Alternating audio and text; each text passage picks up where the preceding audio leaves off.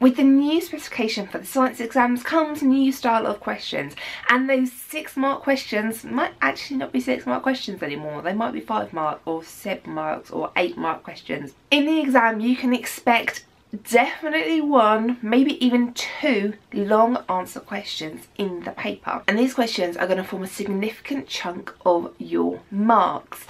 They are not the same as the questions in the old style paper. They are marked, and this is an evil word, holistically. Oh, I know it is truly evil. That means the examiner will read your answer over, decide whether it's a low answer, a medium answer or a high answer, and then decide how many marks it gets based on exactly what you've written.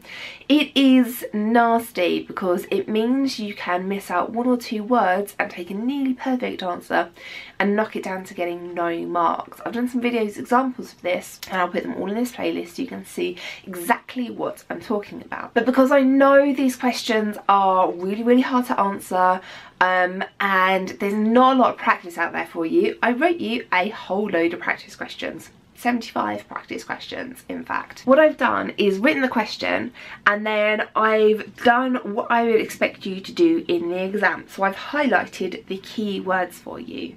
Then I've taken you through how to answer the question so that you're going to be picking up all the marks. Now I know this is just a practice, but the more and more you practice this skill, because this is a skill, the better you'll get at it and the more likely you are to do it in an exam. For example, this question here is a load of waffly,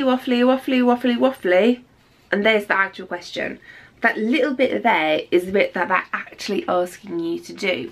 But unless someone's told you that all of this is irrelevant waffly-bish, and that is the question, and then the examiner should be highlighting the question, it's really hard for you to know that.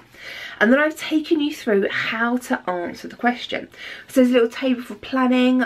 This is an evaluate question, so you have to give good things, bad things, your opinion and your reasoning why. For some of the questions I've given you like a sentence constructor so you can go through and make and practice a perfect answer. And for some of the questions I've given you little tables to fill in. Obviously you can't fill it in here because you'd have to write really small, but little tables to fill in to help you with your planning. And there's absolutely no reason why you can't write your answer in a table as long as you're using good English within the table. And then at the back there is of course the mark scheme, taking you through all of the scientific points that you need to answer the question. So you can go and download this from my website, or you can get Amazon to print it off for you. This is just a sample copy, that's why it has this not for resale over the front, but this is what it looks like. It is such a pain formatting books at Amazon. Oh my lord. I asked you what you wanted and you said you didn't want space in the book, you just wanted a short book. So there are 75 questions in here. Some of them are like 3 questions to a page, some of them are really big questions, so there's only 1 question to a page. 25 biology, 25 chemistry, 25 physics. If you practice these, you're going to be getting so much subject knowledge in there, because if you practice short questions, 1 mark questions, that's great, but you have to practice loads and loads of them to get a load of subject knowledge. Whereas within 1 6 mark question, you can cover lots and lots of subject knowledge as well as covering the skills to practice it. So there we go. I wrote you another book. Ouch!